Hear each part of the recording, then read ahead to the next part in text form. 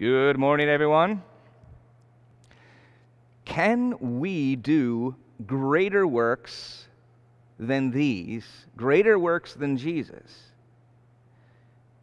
We can, and we will. Now, I know that sounds a little bit crazy, but it's important to understand what Jesus was saying and what Jesus was not saying.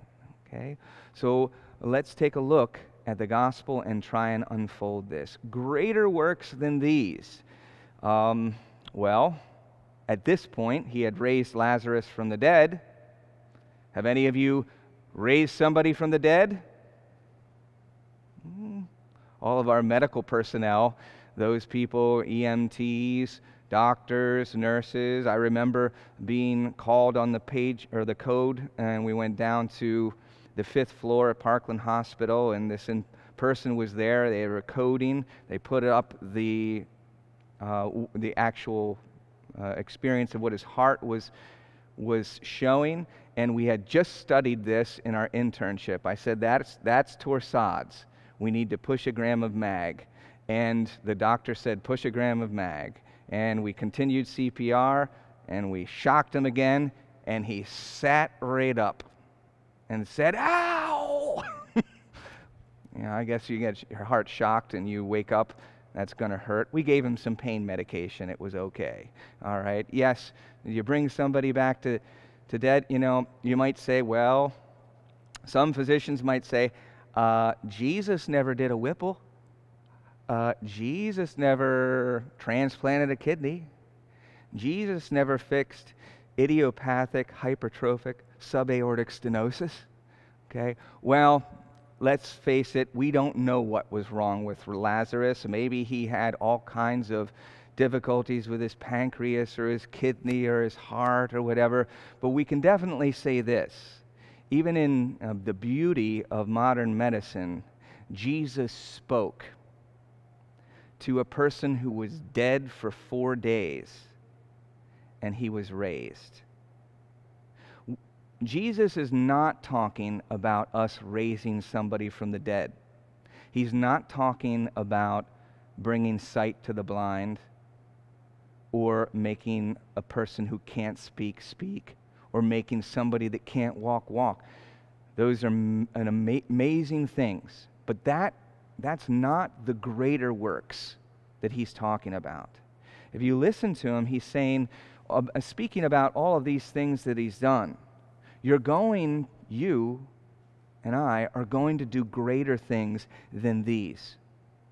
Greater than making somebody walk, making somebody speak, making somebody see, bringing them back to life physically. What is it that we can do? All right, well, I'll put it this way. So all those things are in this category. Okay. There's one thing that Jesus hasn't done yet that's greater than these. And that thing you and I will do. See, what Jesus isn't saying is he's not saying anything that I'll do, you're going to do greater.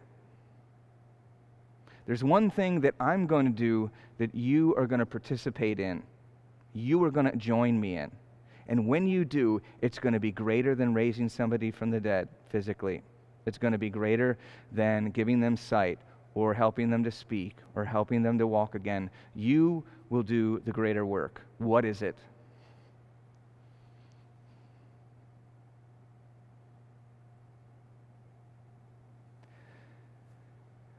Carrying his cross and laying down his life. Now, we've talked about this before. A perfect sacrifice, the fruit of a perfect sacrifice, will bring forth eternal life offered towards all.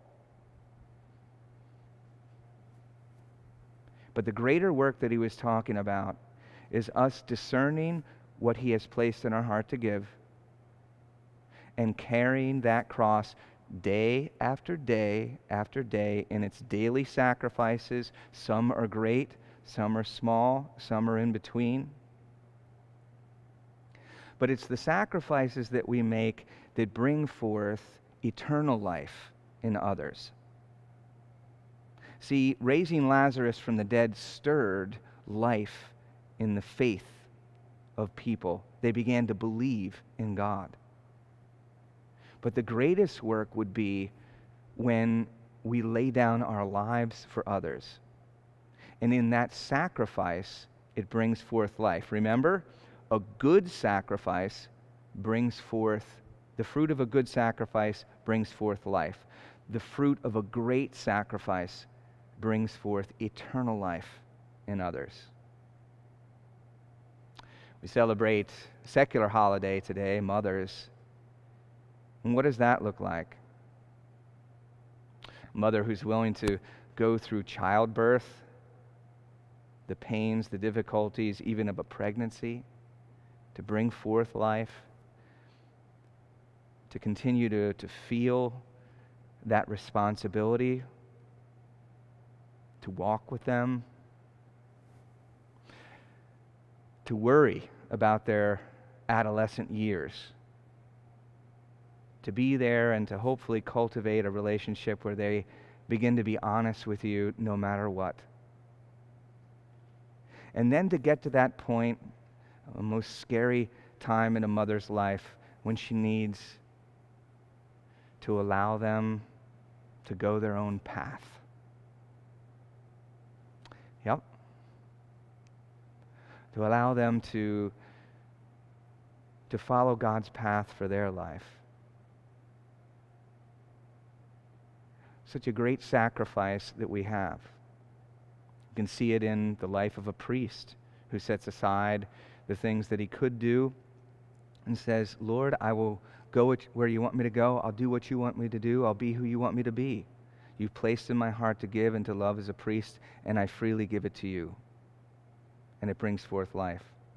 We see a beautiful motherhood in religious sisters and consecrated life. When they have said, no, I am Christ's alone. I am the bride of Christ. I manifest, the church's love and the church's presence. There's one marriage in heaven, remember. The bridegroom and the bride, his church. And religious sisters manifest that in a physical way here. They remind us that we'll all be in union with Christ in a most profound way. And they say, I am Christ's completely now. Yes, you're going to do these works and greater works than these.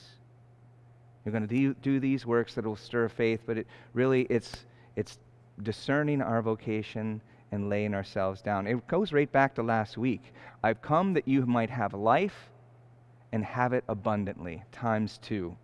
When we discern our vocation, when we take possession of ourselves, when we make good or great sacrifices, we bring forth life or eternal life in others and in ourselves.